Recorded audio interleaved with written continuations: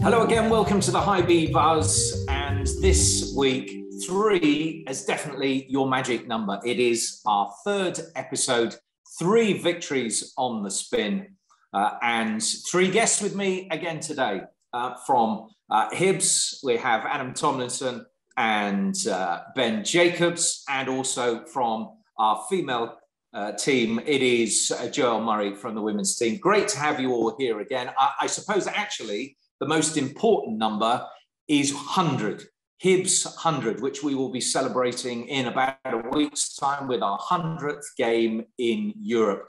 Looking at the season so far, Joelle, what have you made of the 3 games and the form we're showing as we go into Europe again for our 3rd European tie? I think it's been a fantastic start from Jack and the team. You always want to start the season on the front foot, and they certainly done that on Sunday against Motherwell. That was certainly on the back of 2 very, very positive performances against Santa Coloma. So yeah, I don't think Jack can ask any more of the team at the moment. Well, Joelle, putting Europe aside for one moment, at the weekend we saw a dramatic start to the domestic season. We certainly did, and we always seem to have those types of games away to Motherwell. But yeah, lots of positives to take from Sunday's game. We came from behind twice, so we certainly showed our perseverance and our resilience. Kyle McGuinness, I thought, had an absolutely fantastic game. Should have had a penalty in my opinion. You've got Scott Allen back in the matchday squad, and lots of positivity and good things happening at the moment. And certainly Sunday showed that we wanted to start the season with 3 points and a good performance, and we certainly did that. And I think the 2,000 travelling fans, from the sounds of it, watching on the television, it sounded like more than that, absolutely. And we always speak about in football the 12th player, and certainly they played their part on Sunday, and hopefully they can do the same tomorrow night and from afar next week as well. Ben, what does the Hibs 100 mean to the club? I mean, this is huge. Everyone has got, I know we've been running the Hibs 100 hashtag this week, and everyone's got their favourite memories of European football with Hibs, but reaching the century milestone. It's astonishing, isn't it? And it's more reason to get excited about this particular tie. The home leg at Easter Road against Rijeka is 99. So we're 99 not out, which is more of a cricket term. But unlike cricket, we do get to 100 regardless of what happens at Easter Road. And in Croatia, we'll bring up the 100. And I think simply it's just a chance to fuse the modern with the historical. So often we walk into Easter Road and we know what a wonderful historic club this is. And everybody has an affinity with players like Laurie Riley and Pat Stanton. And we've also got the club's 146th birthday coming up on August the 6th. So it's a real opportunity to look back. But at the same time, we're looking forward, and we see this passionate, clinical, hungry squad being revamped under Jack Ross that are also fighting to make their own history. So it's kind of a good opportunity to look back and to look forward all at once. And we've been asking people on social media, like you say, to use the hashtag Hibs100 and tell us some of their favourite European memories. And what I'm going to do to start the show is very briefly put everybody on the spot and say this, starting with you, in fact, Angus, give me a number. That's it, between 1 and 98, because of course 99 and 100 are still to come. And I'm going to tell you what your allocated Hibs 100 European fixture is. Okay, let's go for 77. Trust you to make me scroll all the way down the list to begin with. Sorry. 77, Angus. You are 15th of September, 2005. Hibernian against Dnipro. And it is, drum roll, wait for this, a 0-0. Trust me to pick out that goalless draw. That's a good result. Joelle, what about you? Give me a number. I'll go with my squad number 17. Okay, number 17. So now we're going back in history a little bit. 23rd of October, 1962. This one is a good one. Stevnet, Copenhagen 2, Hibernian 3, Fairs Cup, round 1, second leg. We come from behind to complete the job. Morris Stevenson scoring twice in a 5-goal thriller. What do you make of that? Yeah, I'll take Very that. good. Yeah, take that. And Adam? I'll go for the 50th. Oh, I like it. The halfway. Let's see whether 50 brings us good fortune. 3rd of October, 1973. Keflavik 1, Hibernian 1, UEFA Cup, round 1, second leg. And we see out the tie with none other than Pat Stanton on the score sheet in Iceland, because the first leg, number 49, we won by 2-0. So you've picked a victory as well.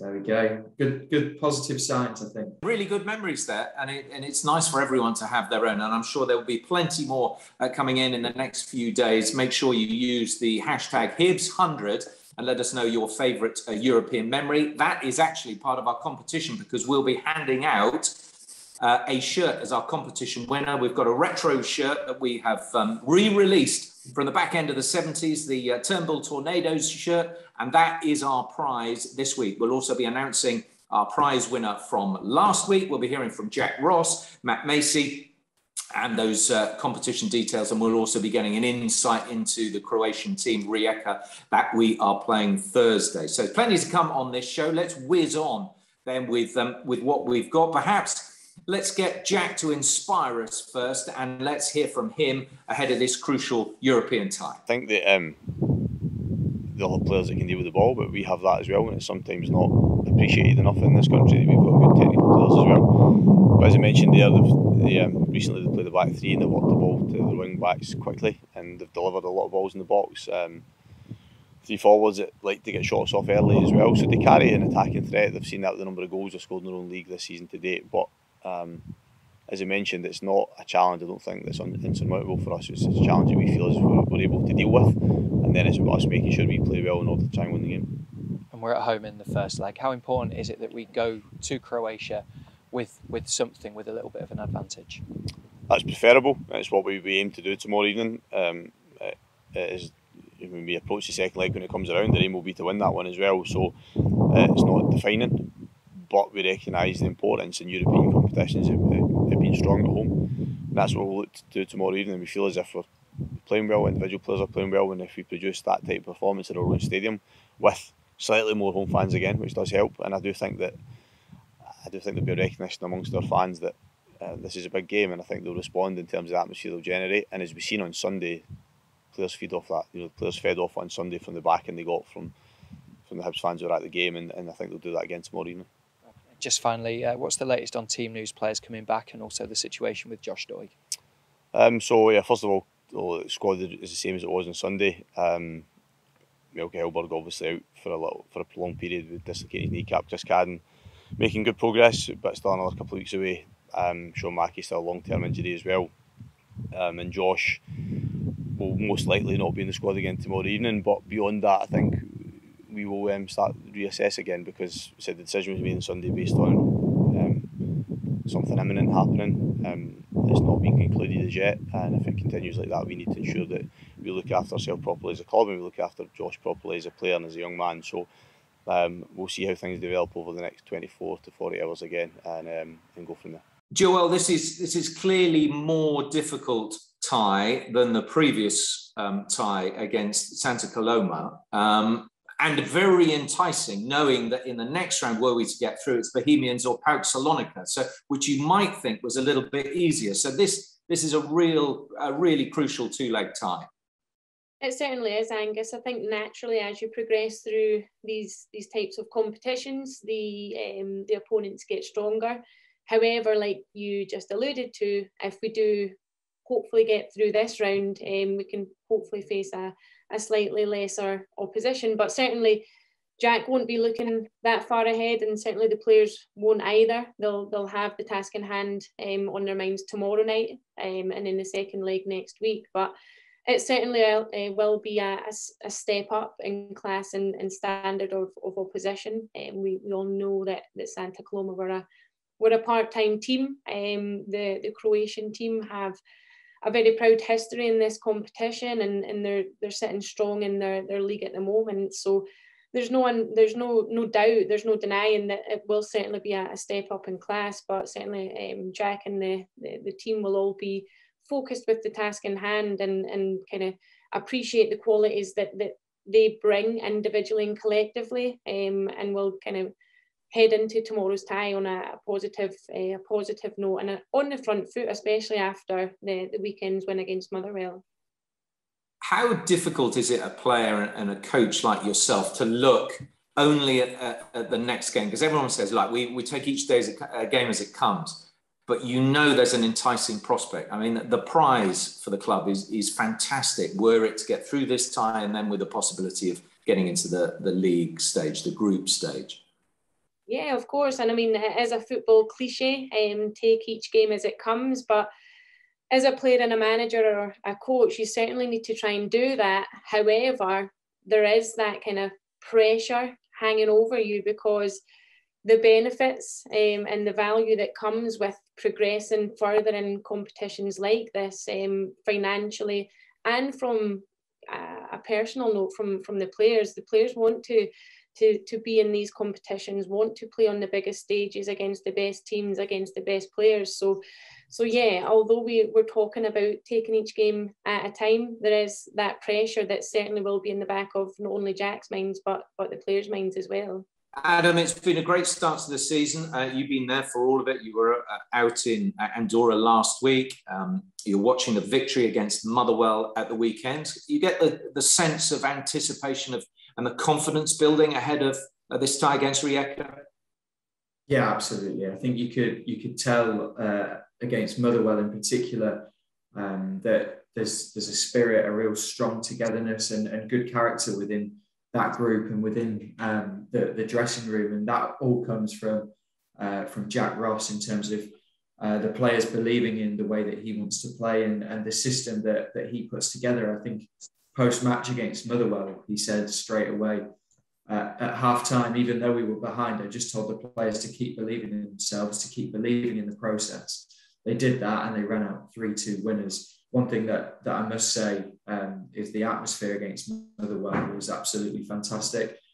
Just to have so many supporters back in the stadium, away fans there as well. 2,000 Hibees were at Fir Park, and the noise that they made especially when we scored the third goal, was absolutely magnificent. And to see that bond between the players and the supporters again, that everyone's kind of longed for, especially at away games as well, for such a long period, to see that actually come together was really, really special. But with this game, like Joel said, it is a step up in quality. There's no doubt about that. Rijeka were in the group stages of the Europa League last year. They've got a history of being successful in European football.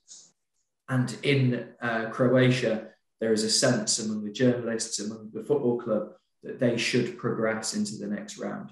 They are certainly favourites, aren't they, for this? Ben, if you look at this, that we've been to the council, we've increased our numbers moderately, but at least the signs are that we'll get more people inside Easter Road very shortly. Yeah, and it made such a big difference against Santa Coloma, having fans back. It gives the players a boost, that bit of adrenaline. It allows us to have much more of an affinity directly with the fans. It's not just about the noise and the support. It's the fact that we want to see and engage with the fans. We want to make sure that everybody is okay coming back in after a pandemic. And the numbers, unfortunately, are largely out of our control. We're working constantly with the City Council of Edinburgh, talking to them very productively and openly and honestly, and emphasising the fact that as soon as it's possible, we need as many fans back inside the stadium as possible. And the good news, I suppose, is that Nicola Sturgeon announced only yesterday that restrictions are going to be lifted in Scotland pretty much at large on August the 9th. And I think that people are naturally thinking that translates to completely full football stadiums. I think that fans will also have watched other football clubs, and they will have wondered, for example, why Motherwell could have 2,000 away fans and a bigger capacity than us.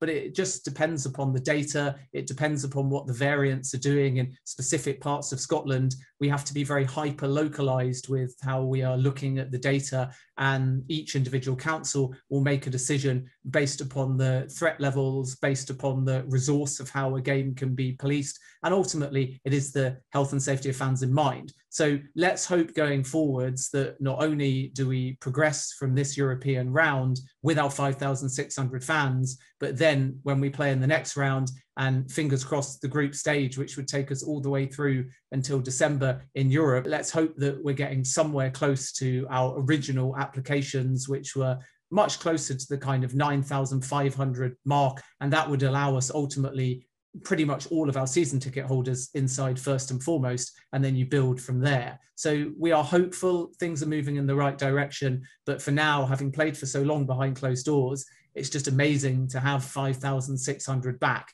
And we know that it's going to be a loud atmosphere. Well, the players certainly want that. They want the fans behind their back because it makes such a difference. And what we will be tested with certainly is the scoring ability of this Croatian side. They're a very solid unit, and I think we'd all hope that if we can come away with a clean sheet from this home tie, that would be super, super helpful. And it's certainly something that Matt Macey would like. It's been a good start. Obviously, 3 wins out of 3 competitively. I think that's the standard we set ourselves now. And even before the start of the season, we want to kick on from last year. It's always good to get a good start. Helps. Yeah, Rijeka up next. A next step almost in challenge, isn't it, with them? Yeah, no, they're a good team. We've seen a little bit about them, and that's what you would expect progressing in Europe. You've got to be ready for a step up every time. It's going to be a good couple of games, but no, a challenge we're looking forward to. What do you expect from them? Because they have got players that some supporters might recognise. Drmić, who obviously played in the Premier League for Norwich City. Do you expect them to be quite a technical side? Yeah, I think you never really know what you're going to get in Europe. They could change it up a little bit and surprise us, but I think obviously you expect good technical players, a bit of pace in their team, and as we've seen already in Europe, the games can be quite possession-based, quite tactical, but I feel like we're ready for that. Well, one of Rijeka's main threats is Josip Drmić. I'm sure we've all seen quite a bit of him actually, because he's been an international with Switzerland, played in all the major tournaments, often as a substitute, Seferovic being preferred up front. I've seen him quite a lot. He's a bit of a pain in the box. If you can keep him out of the box, I think you've got a good chance. But in the box, he looks very quiet at times, and then suddenly he'll pop up and score a goal and think, where did that come from? It's a great team. We have a nice team spirit. We have young lads. They have not big name on the back, but they have a lot of potential. They are growing into a future. That's why I'm really very, very proud and positive and optimist. We have different qualities in every position. We have double players. We are flexible. We have a very, very good coach or manager, and he teaches us very good. And lovely place, nice people, and we are growing all day. We are getting better all day, and we train hard and play also good. When we look at the past, we had a few good games, and we are growing slowly, but we are growing. That's what I like. So you moved from Norwich to Rijeka. What attracted you to that particular move? If I'm honest, I had a very, very difficult situation there. They don't treat me very well, and I was looking for a solution, and Rijeka comes up, and we had a very, very good conversation. The first moment I wasn't like, oh wow, this is that, but when I was thinking about, and I had a good conversation with the coach, with the president, with the team manager, and then I saw the place, the beautiful place, the pitches, the stadium, the infrastructure, then I was looking a little bit higher and wider. Then I say to myself, why not try it? You can make some difference. You can perform, you can play a lot, and this is what I wish. Rijeka are extremely direct, and they are likely to play a 4-2-3-1 formation. They can also play a back three. And as you say, Josip Drmić is somebody that they've got on loan from Norwich.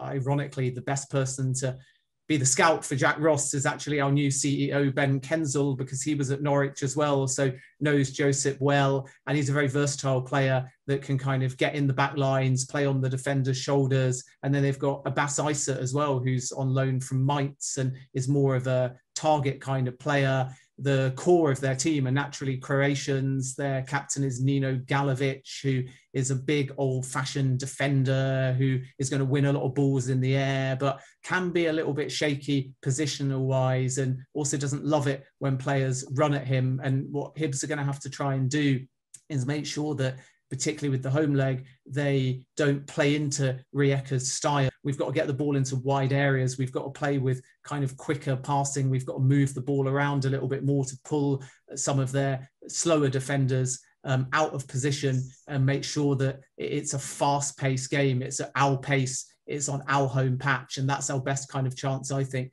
of taking a lead into Croatia. Which could be, yes, hugely important.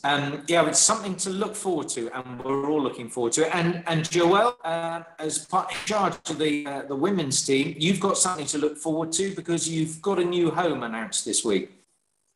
We certainly have. We announced last night that this season we will play our home games at Livingston at their home ground, the Tony Macaroni Arena. So an exciting one for us, a new home, and of course it's outside of Edinburgh, but I think the facility it's a top class facility. It's a facility that is very fitting of the SWPL.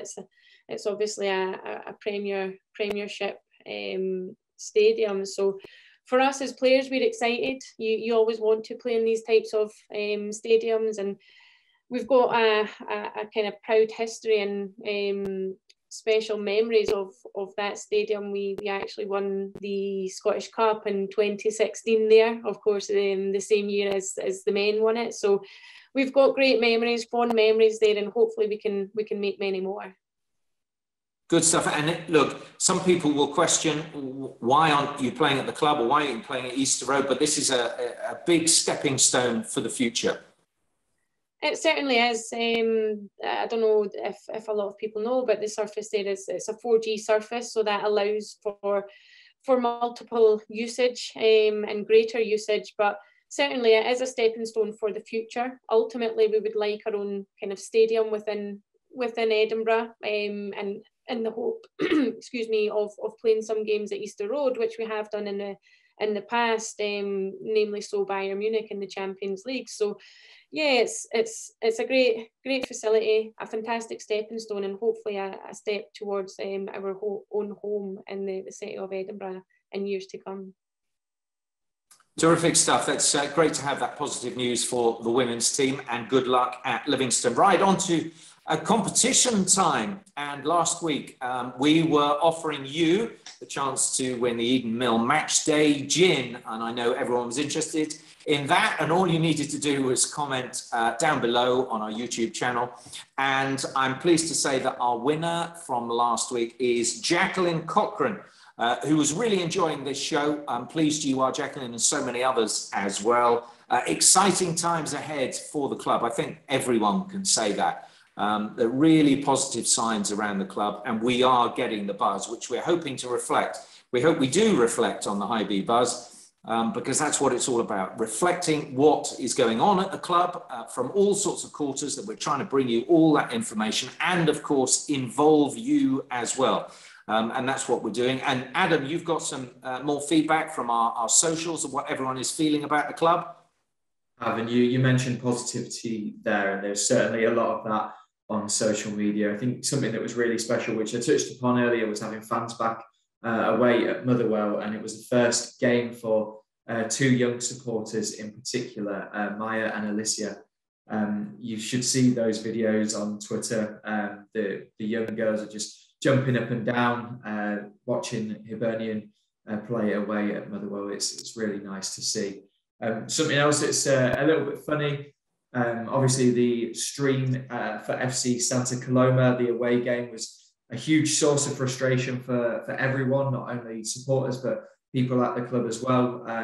When it did eventually come live in the second half, we tried to make a little bit of joke about it on Twitter, so make sure you check that out too. I'm not sure if there's any Love Island fans on here. Angus, Ben, Joel?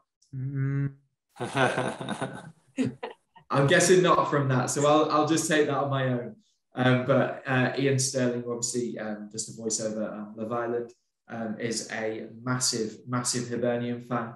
And after the win against Motherwell, he put, and I thought Casa Amor was a rush. So if you're watching Love Island, you'll certainly know what that means. And then another one, obviously the Olympics is a massive topic at the minute. And there's a fantastic video that was going around of the gymnasts, really top level gymnasts. So on our Twitter account, we put nobody and then Effie Ambrose. And if anyone knows Effie's celebrations when he scored the goal, you'll certainly be able to relate to that video. And last but not least, it is the Fringe Festival. It's got underway, and there's going to be a Hibernian themed show. So I guess I'm sure that will interest a lot of supporters as well. Tremendous stuff. Thanks very much indeed, Adam. We have another competition this week, as I said, and that's for one of those Turnbull Tornadoes shirts back to the late 70s, early 80s. We are re-releasing that. And Ben, can you tell what we need to do this week if we are to win this? Who are we going to hand this one out to? Yeah, you have to sing karaoke style like that 1902 Fringe Festival. That's my kind of preference, but unfortunately I didn't get any authorization to actually make people sing. So it's just plain old social media. All we're asking is for your favorite Hibs memory in Europe. We have a Twitter link where that question is asked, and it will stay up for the next week or so.